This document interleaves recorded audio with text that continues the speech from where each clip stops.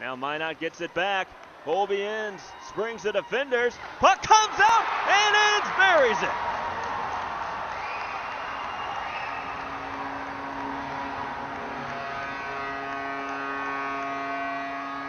Fresh out of the penalty box, Colby ends. Puts Minot on the board first. It's 1-0. And Kringstad was in perfect position. Wrist shot from ends, right into the catching glove and out. The puck's in the back of the net, and that's the second of the night for Colby ends. The outreach stick of Casey Fox. In all alone, quick shot by Bennett. When it go, but he follows it up and puts in the rebound. Minot High wastes no time to get goal number 3 just 20 seconds into the third period.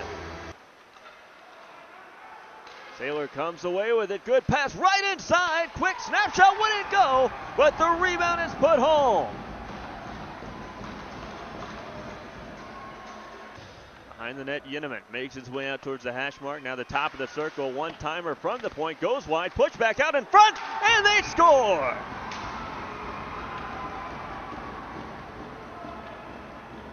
Second goal of the night for Cole Christensen. Draw one. Puck comes to Bailey. Kringstad still on the ice. Thomas holds, shoots, he scores!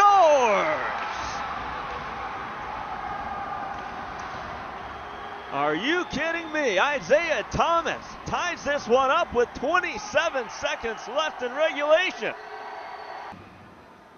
Taking his time coming in.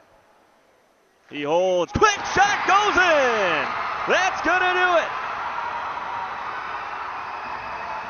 Mason Deal wins it for the Magicians in overtime, 4-3.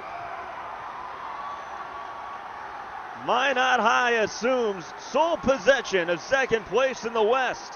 It'll be 1 versus 2 on Thursday night at Mesa Arena.